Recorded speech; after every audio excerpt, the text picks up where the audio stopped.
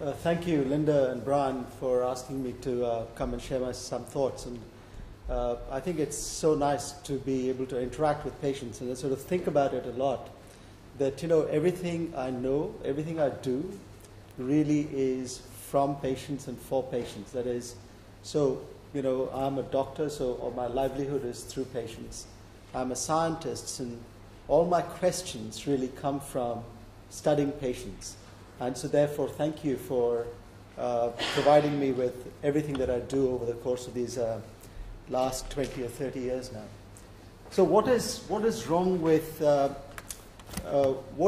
this whole problem? So we are facing an epidemic of liver disease, and as you can see, that diseases of the liver in the UK is increasing year by year, such that we are reaching nearly 40,000 new cases of liver disease, and really one of the biggest killers in the UK is alcoholic liver disease. And I think this will resonate with you, that this inexorable increase in deaths from liver disease is occurring due to predominantly from alcohol. And if you can look at this, that year on year, more and more patients that we diagnose with liver disease are dying. We lose nearly, like Doug says, nearly 16 to 20,000 patients a year. And this is really the only disease which is on the up. Deaths from heart disease is coming down, deaths from cancer is coming down, and it's only deaths from cirrhosis is going up. And I think that, it's a sobering thought that, if you've got a transplant, you're amongst the 600 people out of this 17,000, so it's a very, very, very small number. So why do we think about liver dialysis? And we think about liver dialysis because of this fact that, the liver is an amazing organ. And, if you think about, what liver has is the ability to regenerate. And, this is thought of in our existence as the essence of life itself. And the story goes that, if you know the story of Prometheus, who stole the sacred fire from the gods and gave it to mankind, and his punishment was that he was chained to the carcass, and a vulture came and ate the liver every night, and during the day, and the liver grew back at night to where it was. So therefore, liver does have this incredible capacity to repair itself. And so the fundamental thinking that we have now is that if we can support the liver long enough, take away injurious factors, then we can start to get it to recover. So, we are attached to our heart. We talk about the heart as being the central of existence, but that is Shakespeare in 1600. But before that, if you look at any ancient literature, and I'm an Indian, so if you look at an Indian context, liver is literally translated as heart. And so the ancient Indians, the ancient Egyptians, the Greeks realized that the liver was really the center of our existence. And, if it goes wrong, and I'll show you in a second, you even get heart failure. So we're getting to the point, liver is extremely, extremely important, but fundamentally, if we can take injury away, we can get the liver to recover. And therefore, that's why we want to talk about awareness. That is, if we diagnose a patient with liver disease at any stage, we should be able to do something for a large majority of them. But we'll fail. And transplantation is really the failure of medical therapy or medical advances. So what does it do? And I think about it in very simple terms.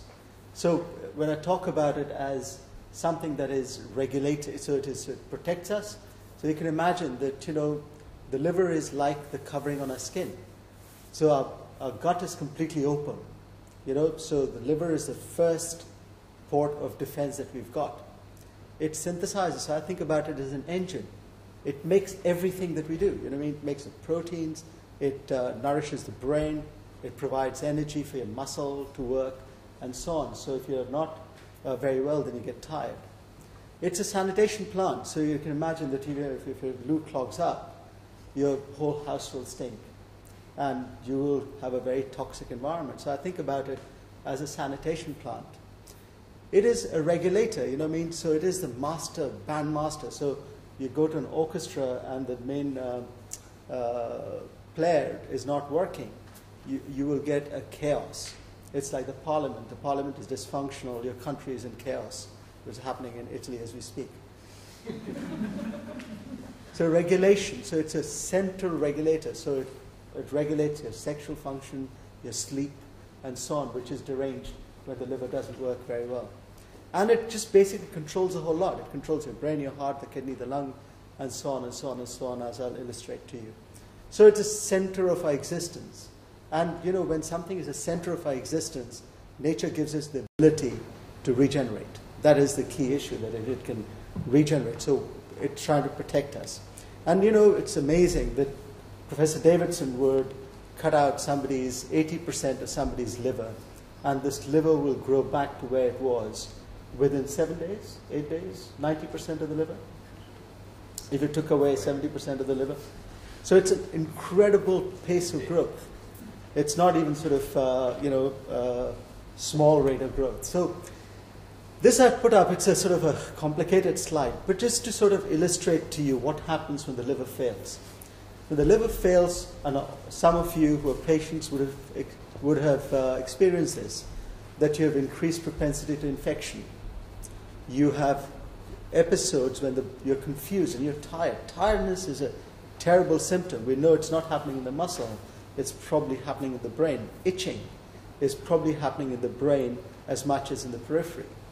The liver is not working, so you become jaundiced. You cannot eat. You become anorexic. The kidneys fail, and some of you may have had kidney dysfunction as a part of your liver dysfunction. And it just goes to show that the liver is controlling all these other organs. And then the blood pressure can fall and so on. So when the liver doesn't work, none of the organ systems work. And this is because of a buildup of a lot of toxins. And that is why we're thinking about liver dialysis. So there are toxins that I've written down there. There probably, I could make a list, which is about 200 odd toxins that accumulate in our bodies if the liver doesn't work very well. And that is why these organs are not working very well. So, you know, so it is this power of regeneration that we want to be able to use. So if you look at the figure at the bottom, the whole concept of liver dialysis is this. That is, if we could find the right machine, just like kidney dialysis, we could, in a patient that is deteriorating, gets dysfunction of an organ, if we could take away these nasty toxins, which is preventing liver regeneration from happening or hitting the organs that you work with, then we can create an environment for recovery. So if you can see there, is there a pointer? Is there a pointer?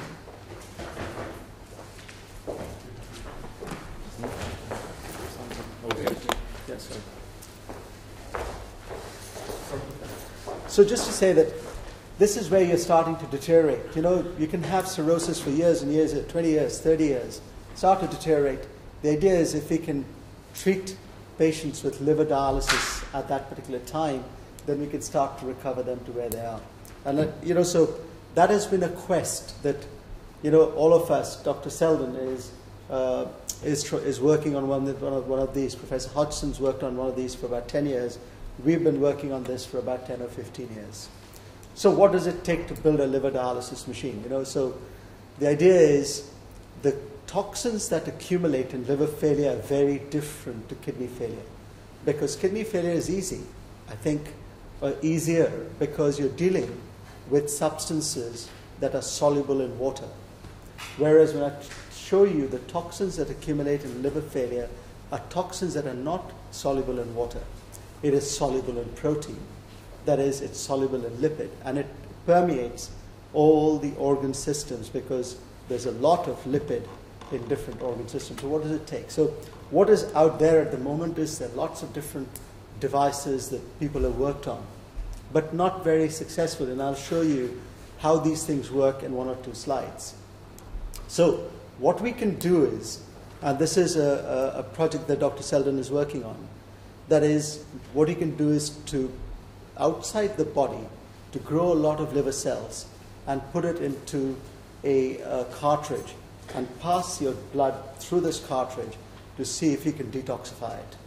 Our approach is a little bit simpler, where what we are trying to do is to use some of body's own mechanisms, such as albumin, which is it's like a sponge, to see if we can detoxify those patients. Just show you a couple of illustrations how this works. So this is a commercial device which is in development, but it's not been fantastically helpful. What they do is to take these cells, so these are cancer cell lines, which you put into this device, which has functions like liver cells. What you can do is to pass the patient's blood into this, 400 grams of cells, and pass this back into the patient so that the toxin from the blood is detoxified outside the body using liver cells, which is a fantastic idea because you've got almost like a liver outside the body. And this has been sort of, variably successful. These are extremely expensive devices and difficult, but you can imagine life is probably much more expensive than that. So this is a study that they did in China, which provides some proof of concept that if you treat patients, you can start to see some benefit in survival. These are patients that are not treated. These are patients that are treated. Now, this is a first generation device, and Professor Hodgson and Dr. Selden are working on a new device, which we think is likely to lead to better outcomes than this. So watch that space. What else can we do? So this is a device that I've worked with for a long time. And basically what you do is you take patient's plasma. This is a much simpler device, where what we do is that we dialyze the blood against albumin. A lot of you may have had albumin infusions while you were sick as patients. And basically albumin is it's like a sponge. It catches these nasty toxins and can take it away from the body. So this is called Mars. It's a commercial device. And really, one of the most dramatic effects of this use of this device has been in patients who itch. And itching is a very important symptom of liver disease and very horrible symptom. Now, some of these patients here have got such bad itching that they cannot sleep. They have not slept for ages. That is, their whole body is covered with scratches. And with this device, what we can show is that they get instantaneous relief. But the problem is that liver disease is not forgiving, and this itch tends to return. So a lot of us are now starting to try and figure out as to what is it that causes the itch, and I think we have some very important clues as to what is causing the itch. So hopefully in the next 3 to 5 years, we will have a drug or another device which is specific so that this improvement can be sustained. So watch that space. What does this do? This is looking at patients that are in coma. That is, we know that in liver failure, the brain can be very dysfunctional. And when you study patients and you treat them with this device, they wake up faster. Okay? So this is proof of concept that we can take toxins away that can make patients better. But I think that we are still a little bit far away to say that we can enhance recovery. So that is, treating them, we can make some things better, but not fully get them, increase the survival. So that is the unmet need that several of us in the area are working on. So this is a new device that we are developing at UCL. Some of the Arsenal supporters should be happy. Who are the Arsenal supporters here? So this is my postdoc, who's is now a senior lecturer, who's building this device. It's called the UCL liver dialysis machine, which is really based upon our better understanding of liver failure. We think that the main issues are with preventing infection. And we've developed 2 new cartridges that take away specific toxins, which we think will allow for recovery of the patient. So we are in early stages, probably going into human trial in about 6 months. So these are studies from animal models, and what we can show here in the blue is that these animals survive about 30% longer time. So this is very exciting for people who work in this sort of area, because it is extremely difficult to even gain 1 or 2 hours of survival in these very sick animals. So hopefully we can translate this into human clinical trials, which we're hoping to start in 6 to 9 months' time. So watch that space. So therefore, just to conclude, therefore, that deaths from liver disease is increasing. I think it's a huge issue, and environments like this is very important to take the message to your friends, to your family, to say, watch it, guys. And organs for transplantation is in very short supply. I think we need to be able to harness this regenerative potential of the liver a little bit better. We have not done that yet. We are working on it. Several groups around the world are working on this. And I think this will be the key to increasing or turning back liver disease. I think liver dialysis is going to be here in one shape, form, or the other. Within the next 3 to 5 years, we'll have a dialysis machine which is very much like a kidney dialysis machine, so that patients who are waiting for transplantation will not die while they wait for an organ to become available. So we have a device which obviously will enter into clinical trials. There's another device here at the Row-free, which is based on the biological component. So we think that there may be some sicker patients who need that, as opposed to the earlier dialysis system. So we have complete solutions now at the Row-free, where we can go from supporting patients, and you'll hear from Professor DeShaco that we can probably solve hepatitis C in the next 3 to 5 years. The earlier liver failure patient will probably solve with the dialysis machine I've shown you. And the sicker patients we should be able to solve with the biological device that Professor Hudson and Dr. Selden are working on. And really, one of the big things that make research happen is money. And we've been very lucky to be supported by the Department of Health, which is helping us build this device, Medical Research Council, and of course we've had quite a lot of money given to us from donations from environments such as this. So thank you very much.